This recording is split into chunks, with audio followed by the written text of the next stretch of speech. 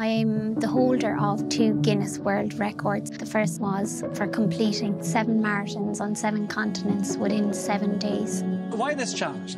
Huge challenge. Why did you want to take it? Please tell us. I suppose I wanted to change perception of people with disabilities. People with disabilities can achieve. A Cork woman has become Ireland's first visually impaired solicitor. Sinead Kane was born with only 5% vision and has been registered as blind since birth. I was the only person in my school with any visible disability, and I got quite badly bullied.